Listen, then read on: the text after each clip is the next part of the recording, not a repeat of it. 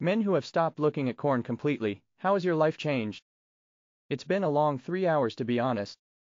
I stopped completely and stayed clean for 15 years. I became a lot more emotionally stable. I was more able to let things go instead of obsessing, and I began to realize ways in which corn had warped my personality without my realizing. Then I went through a bad time in my life, and started using again. This time I knew it was bad for me. I could now feel the negative effects I'd been desensitized to before. So I struggled to quit again, but I couldn't. Eventually I confided in someone and he suggested therapy. That was life-changing for me. I figured out a lot of ways I had been impacted by childhood trauma and failure to emotionally bond. My early corn use was really emotional self-medicating for these problems. I won't claim that I don't still struggle or backslide, but I would encourage everyone to quit completely. The fact that there are so few people out there who truly have quit completely is not a sign that it's harmless.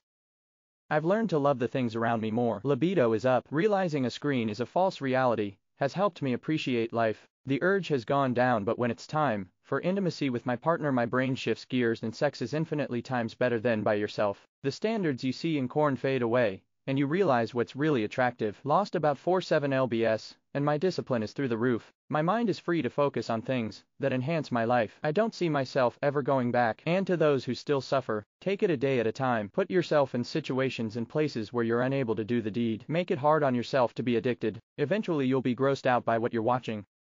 I was addicted to corn for over 8 years and would watch it nearly every day. Starting from 12 years old, unfortunately. I even did it during a few relationships I have had. It affected my last relationship 5 years ago, and made it nearly impossible to get an erection without watching some obscure corn. That relationship ended soon after and was single the next 4 or 5 years, just being satisfied masturbating and being single. Corn was my girlfriend, which in retrospect was disgusting. My corn habits got worse and worse over time. It left me feeling disgusted with myself. Even though I felt lonely, I just continued watching corn because it was easier and took less effort than dating and finding someone. It also just affects your entire brain and how you view women too, which I definitely noticed being a problem. There were times I would just be thinking about sex and corn all day, thinking about sexual fantasies with every woman I saw. I decided enough was enough and stopped watching corn entirely. It was tough at first but became easier with time, and after a year of stopping I met an amazing woman. I honestly thought I had erectile dysfunction before and never knew how enjoyable sex can be. Real sex is so much more satisfying and intimate than corn could ever be. To all the men reading this and to those who felt similar to me in the past, please consider quitting your corn addiction. That doesn't mean no masturbating, because I feel like it's okay as long as you are using your imagination and not video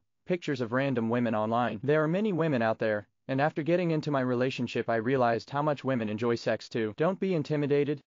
One of the best changes was that I stopped seeing random things in a sexual manner. Not women specifically, but everything. If something, like a joke, a situation or a word had a possibility to be seen as sexual, as little as it could be, I would take something sexual out of it. As a male, I perceive that the major thing that reveals if a man watches corn frequently is if he often sexualizes women. People still try to find a benefit in the habit of watching corn, and until they finally realize that the only thing it does is turn them into a totally freak, they won't be able to stop. This is the major problem. People simply try to find a reason or a benefit. Corn only turns you into a freak. Studies have been made and studies have proved it makes your brain worse. People sometimes get to a point where normal corn, although no corn can be seen as normal, but you get me, no longer satisfy them. And guess what? They start to try different things, and it only gets worse, worse and worse. Stop while it is possible, and get away from this shit. And the most important, don't try to compensate the abstinence of it by watching soft corn and social media.